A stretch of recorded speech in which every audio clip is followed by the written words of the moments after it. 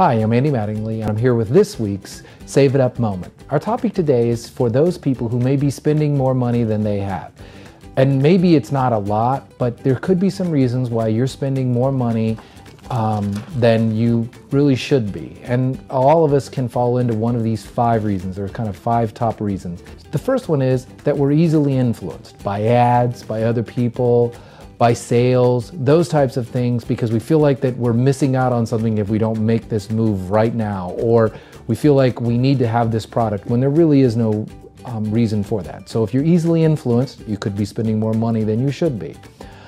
The other reason why we spend more money than we should is because we don't track our spending. We have no idea what we're spending on anything. And if you do that, the problem is you can spend more on items that you know that you probably should control, but since you don't track it, you don't really know what you're spending on it.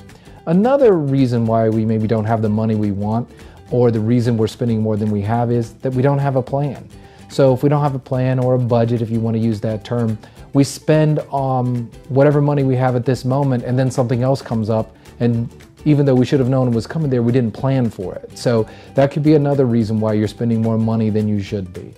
The other reason that all of us kind of fall into this spending more money than we should is that we live for today. What I mean by that is that we buy things on a buy now, pay later. So for a couple of years, doesn't impact our spending, doesn't impact our monthly budget. Then all of these things we bought on layaway come up and we start having to pay for them, and it really impacts us. And then we start spending more money than we really should be.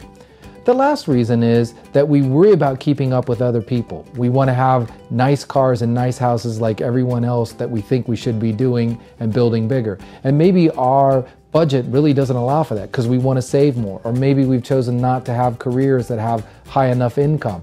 So you have to make sure that you live within your means. These are kind of the top 5 reasons that sometimes people don't have the money that they want to have to do all the things that they can do. If you want more information on this topic or any other topic, make sure you visit the Save It Up page at forumcu.com. I hope this has been helpful. See you next week.